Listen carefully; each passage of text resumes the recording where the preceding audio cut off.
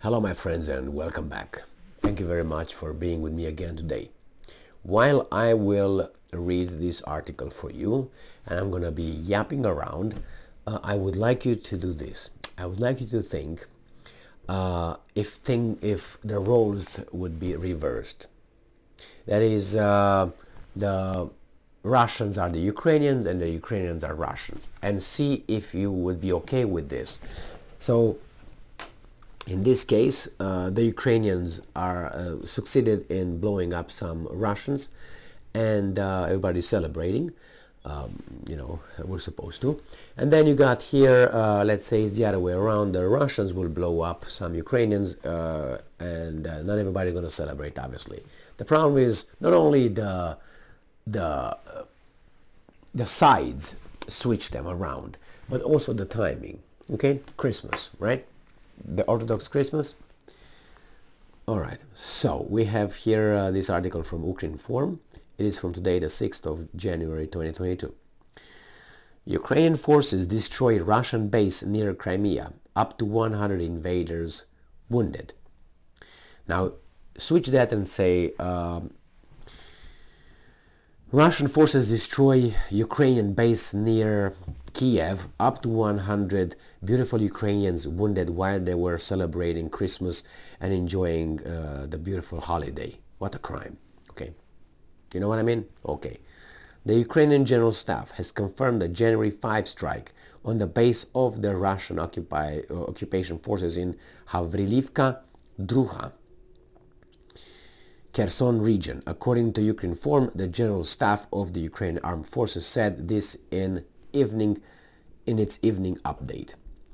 And I'm quoting, up to 100 wounded servicemen were brought to local hospitals. Information about the eliminated invaders is being clarified, the General Staff said. On January 6, Ukrainian aircraft struck an area where the Russian occupiers were stationed. Units of the rocket troops and artillery of the defense forces of Ukraine today hit two areas where the enemy's manpower and military equipment were stationed, the General Staff said. Okay, well, that's fine. What can I say? It's the Russians said unilaterally that they will cease the hostilities. Obviously, you can't do that, and I'm not trying to be an apologetic, but if you're here and those guys are coming towards you, you're not going to say, wait a second, you can shoot me, I will not shoot back because I have an order, and on the 6th and on the 7th, I should not shoot back. Of course you're going to do that. Or you're going to keep them at bay so they don't come towards you, if you know what I mean. Because the other guys know, obviously the Ukrainians know, that while the Russians are not shooting, I don't believe that to be 100%, you know what I mean, enforced, then, and I don't know the percentage, as you said 100%, to say that I don't believe it's going to be enforced. But now how many instances, I don't know, but I'm pretty sure there will be active duty troops that will make sure that these guys are not catching you around the fire and blow your brains out, and or keep them at bay with regular shell launching or missiles or whatever you got.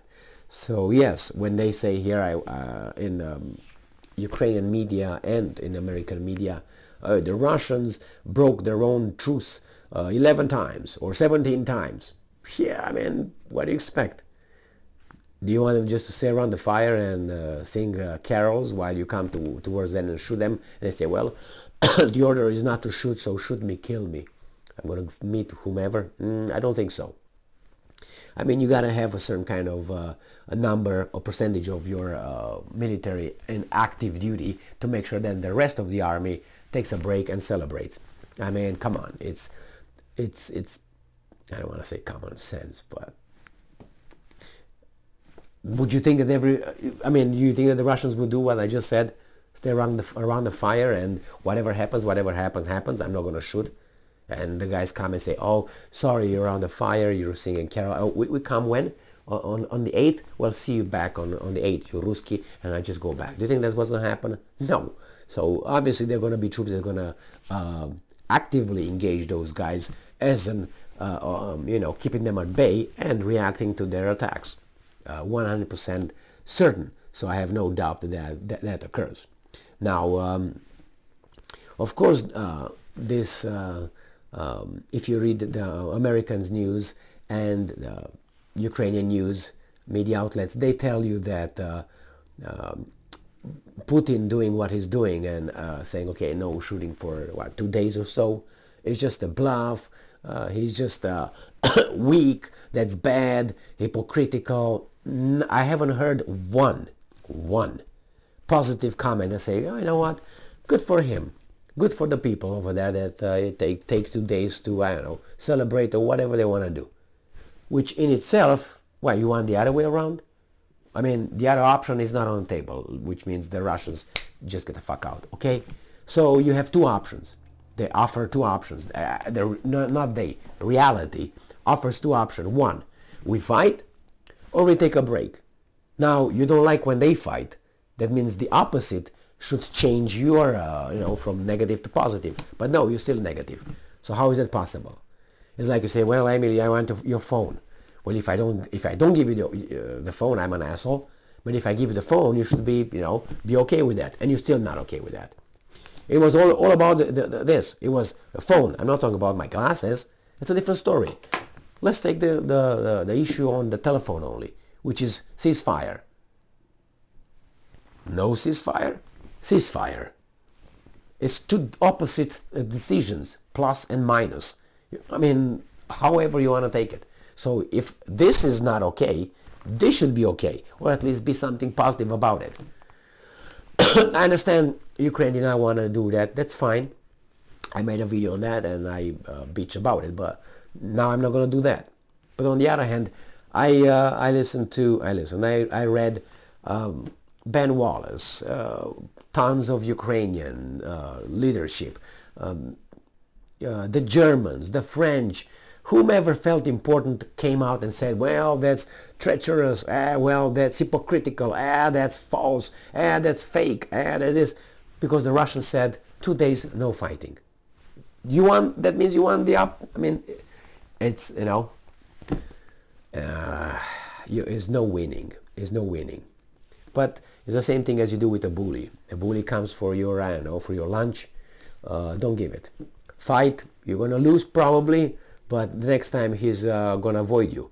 Or he's going to come in a different way. Why? Because he's going to get scattered as well. It's the whole thing. Put a fight. I know you have to have courage. Sometimes we're afraid. That's what brings courage into play. Because courage without being afraid, there's no courage. I mean, like here, virtue without fighting for virtue and being hurting for virtue, there's no virtue. Or not only virtue, but values, I'm against rape, but when I see someone raping someone else on the street, I don't intervene. Well, I don't like child abuse, but when I see an adult beating a child in the middle of the street, I don't intervene. But I'm against that. I'm for, really? You have to go over there and intervene. Expose yourself. No, why? No, I'm gonna, excuse me, we got a little problem here. Shh. What's my name? I don't want to give it. That's how we are. We've been in this situation more or less. I'm exaggerating, obviously, or not.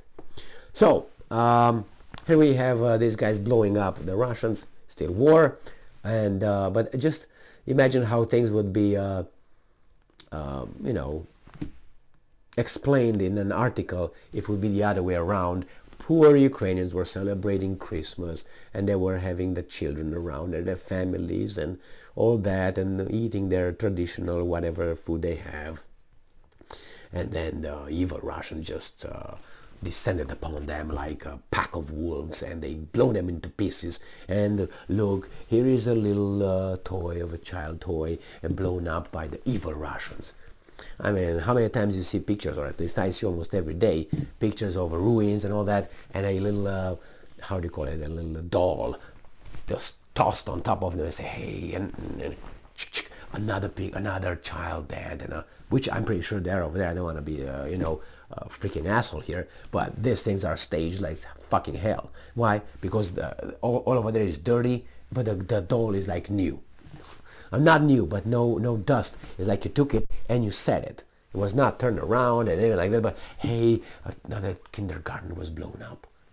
Okay, obviously that's awful, but I don't believe that picture gives me that story. But hey, they do what they need to do. They're under attack.